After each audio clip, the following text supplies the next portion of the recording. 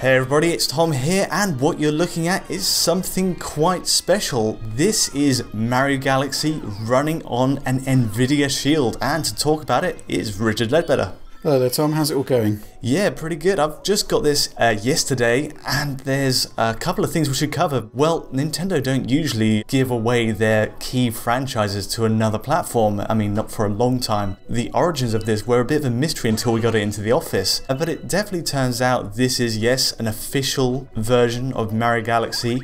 It's got the Nintendo logo at the start, and also, curiously, the Nvidia LIGHTSPEED logo as well to go with it. Yeah, it's a curious one, this. First of all, we've got to explain exactly what we're seeing here, which is that it is an emulator. We have confirmed that it's not a port, it is an emulator running on the Tegra X1 chipset, which is significant because it's exactly the same processor that's inside the Switch. So we've got a Nintendo IP here running on an Nvidia platform that is actually using the same processor as a Nintendo console. So yeah, you know, we can kind of infer from that that maybe there's more to this than meets the eye. But first of all, we've got to stress that if you have a US or UK or European Shield, you aren't able to access this content. Now, in theory, possibly you could go to Nvidia's GitHub, download the Chinese flash ROM for your Shield, and flash it and then gain access to the store. But even then, you're going to need a VPN in order to access the content. And we tried it, it was a complete disaster. So we actually ended up importing a Chinese Shield to get a look at this, because it is significant. It is an official Nintendo emulator, clearly developed by Nvidia's in-house development team. And well, here it is, and it is quite special, I think, in many ways. Yeah, this is Nvidia LIGHTSPEED, so they're the studio usually behind PC ports to Shield. So they've obviously been contracted to help this along. And, you know, this is pure speculation, but I think it is, you know, two big companies scratching each other's backs in terms of the Switch gets the Tegra X1 chip, and Nvidia gets a handful of Nintendo games. There's also Zelda, Twilight Princess, and a few others, two others in there as well, which we'll be covering later. But yeah, it does raise the question of quality when it comes to actually booting the game up, because you're wondering, does this actually have the Nintendo seal of quality about it? Does it have that air of, you know, performance and polish?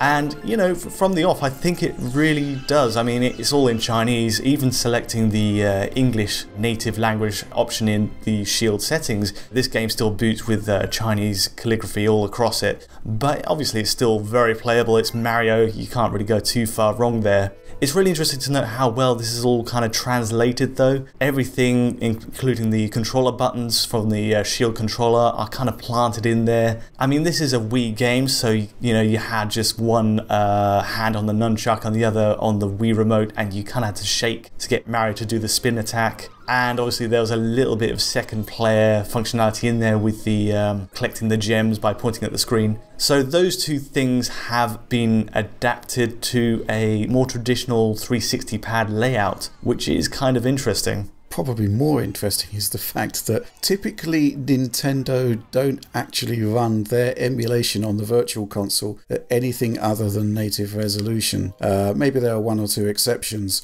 but typically it's native resolution. Well, what's curious here, obviously, is that we're getting a massive resolution bump. Now, when you look at the Nvidia portal on the Chinese website, it says native 1080p. Now, obviously, we've got a super crisp presentation here, but it's not 1080p, is it? No, actually it's a weird one. It's actually super sampling down on one axis alone. It is 1920 by 1404, but you may notice there's a border at the top and bottom which adds up to about 30 pixels. So call that 1920 by 1374. But either way, yeah, there's definitely some logic of scaling going on from the original resolution of the Wii version. Right, okay, so if we look at the X-axis, 1920 is a straight 3 times resolution increase, and I guess it's the same on the Y. Yeah, so it would be by that 640 by 468, I guess is what they took as the original native, and it goes right up 3 times on each axis. So if you've ever used an emulator like Dolphin that follows a similar logic there,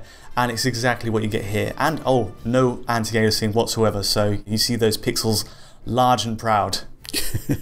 Well, yeah, a bit smaller than they were on the original though, thankfully. I mean, I think from my perspective, a couple of things here. I think the game looks amazing. I mean, we've looked at Nintendo emulation before and we've always said it's not so much the amount of pixels that's the issue here, more the quality of the original design. And when you give that Nintendo artwork a larger canvas to work with, typically it just looks glorious. And I think, yeah, obviously it is a game of its time here, but you just can't really argue with the results here. It looks so much better than the original. Oh, definitely, yeah. Generally speaking, it looks crisp and beautiful. I actually quite like the raw pixels of, you know, Nintendo games usually. And it reminds me a lot of Mario Kart 8 Deluxe in that way, you know. I don't really have many complaints because it all looks so smooth. There's something to be said for a game running at 60 FPS, and the fact it's moving so quickly, it kind of does help a little bit with hiding the raw edges, even if there's no anti-aliasing. So yeah, that's all in there. One thing I did mention to you earlier is the state of the pre-rendered stuff. Right, yes. It's not so good, is it? I mean, there's only so far you could go really without having to re-render all those, but yeah, there's a whole bunch of CG sort of cutscenes in there you may not have realised was actually there, but they're all running at 480p. It looks seamless when you're running on the Wii version because, you know, the whole game runs at 480p, but now it just looks kind of compressed and low quality. Yeah, that's really the most, well, one of the more unpolished parts of this package. Bit of a shame, but they're only a handful right at the start, and if you play the game, you'll know the rest of the game kind of unfolds more or less pure gameplay, so I'm not too upset about that. Yeah, I mean, and I guess also it categorically proves that it's an emulation, not a remaster in any way, shape or form. But one thing I find curious is that if we've got this 3 times resolution increase on each axis, well then that's a 9 times resolution in total. So it is actually doing what the Xbox One X enhanced titles are doing for Xbox 360 here, which I find is fascinating. But you were saying also that Dolphin uses a similar integer-based form of scaling. It does it to a higher level there, so I actually captured some footage on Dolphin just for comparison's sake, and yeah, definitely you can see these are 2 very similar images, you know. Actually, I don't think Dolphin comes across as polished overall, because in this Shield version you get some button prompts and other UI elements are actually properly native 1080p. But yeah, definitely there are fonts and parts of the image that are much crisper than you get in an unofficial emulator. So yeah, again, I'm kind of reminded of the Xbox One X enhanced titles where fonts that we presume are vector based are actually scaling in line with resolution and look native, whereas the bitmaps, which are kind of, you know, straight standard 2D art, aren't. So there is that kind of weird mishmash there. Yeah, absolutely. We should talk about how this game controls as well, because I have touched on it, but yeah, I mean, when you're playing the game, you may notice in the footage, I am struggling a little bit, especially with what you'd usually use for the sort of the Wii pointer. So there are some sections where you're tasked with pointing at a star to gravitate towards it and you pull Mario in that direction. And I had to finish a level this way, and it was a real struggle because that's all mapped to the right analog stick on this Shield controller. And it's, you know, it's the logical place you put it, and to be fair, it works reasonably well. But when you're tasked with doing these very precise motions and pointing at these very small points on the screen, it's actually quite a task. I couldn't quite get it to work so fluidly. Yeah, I'm sure you'll get used to it. And the other thing is collecting the gems as well. It's nowhere near as accurate as a Wii pointer could ever be. It's just a bit of a shame. I mean, that's curious because obviously if this emulator is going to be repurposed in any way for the Switch, we're going to have the same issues there because the Switch doesn't have the pointing mechanics.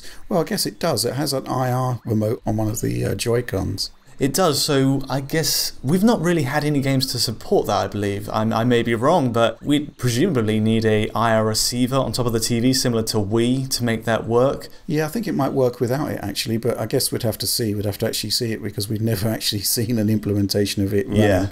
Yeah, it's uncharted territory, really. I suppose the one other big point we should touch on is the state of performance in this game. Now, here's the thing, right? Nvidia LIGHTSPEED, they've got some pretty talented developers there, but the issue is that none of the Android ports we've seen, perhaps with the exception of Doom 3 BFG, have kind of really hit the mark, bearing in mind what we know the chipset is capable of because we've seen it on Switch. So, you know, a lot of the games are lacking features compared to the Xbox 360 or PC versions, and the performance in many cases is subpar. And yeah, I mean, there's a sense really, bearing in mind that Nvidia are fully in control of the drivers, they know their own chipset, there's a sense that performance is lacking here in the LIGHTSPEED titles, in many of them at least. And there's a similar situation here. The goal really is 60 FPS, and that's always been very polished in every Mario game pretty much. But in this case, it does feel like Nintendo's standards of quality for a Nintendo branded game are slipping. You'll notice in the footage here that, you know, you're getting micro stutters, nothing major, but it's a constant sort of one frame drop or couple in a row, especially as you're traveling quickly between planets. So I could feel it as I was playing it. It's not a big bother, but it does make me think this isn't, you know, how Nintendo would have produced it. It does remind me that this is emulation in a way, with a couple of the polishing issues that comes with usually. Yeah, I'm a little bit disappointed on that front. The frame time spikes kind of get worse when you're flying between planets, and bear in mind I tried to fix this as well by running it on the Shield's high performance mode, but I am guessing that there's a lot of baggage as well in the running of the Shield OS and a whole bunch of other background processes. So presumably running on the Switch, you know, this may help if it ever does come to Switch. Well, there's a few discussion points there. First of all, the performance side of things. Android is kind of notorious for getting in the way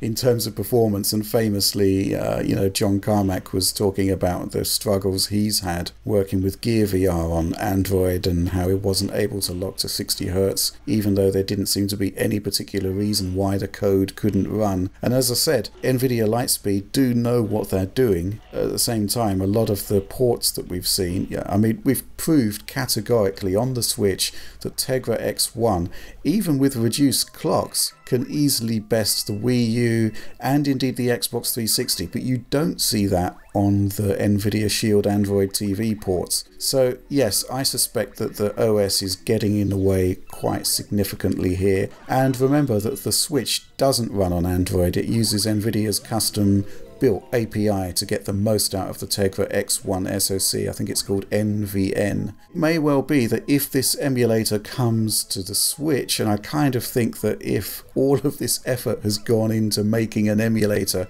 it's not going to be left just for the Chinese market. I suspect that there may well be two forks of the emulator, one going to Android and the other via NVN for Switch, and I suspect that the latter, based on everything we've seen so far on Android with this chipset, well, I suspect that the Switch version will be a lot leaner and more powerful. Just my final point is that this really does look fantastic. It's probably the most exciting thing I've seen on the Shield for quite some time. So yeah, I mean, as a kind of taster of what possibly could be on the Switch, this is massively exciting. Yeah, it's sort of a testing bed for what could come down the line. Right, so I guess we'll wrap it up there. This is really an early sample of more coverage we're going to give to the Nvidia Shield's Wii emulation. And we've got Zelda, Twilight Princess, New Super Mario Bros. And Punch-Out, I believe, as well, which we'll be covering in due course. Interesting to see how a 30 FPS cap will resolve and if there'll be any frame pacing issues there when it comes to Zelda. But yeah, we'll get back to you on that. But in the meantime, thanks for joining me, Rich. Yeah, no problem whatsoever.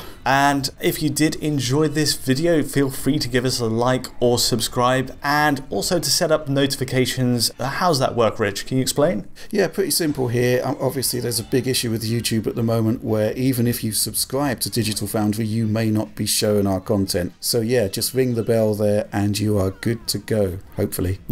Fair enough. As always, if you want to see the original source file to this, go to digitalfoundry.net. And if you want to get in contact with me or the team, you can contact us on Twitter. But from me and Rich, thanks for watching.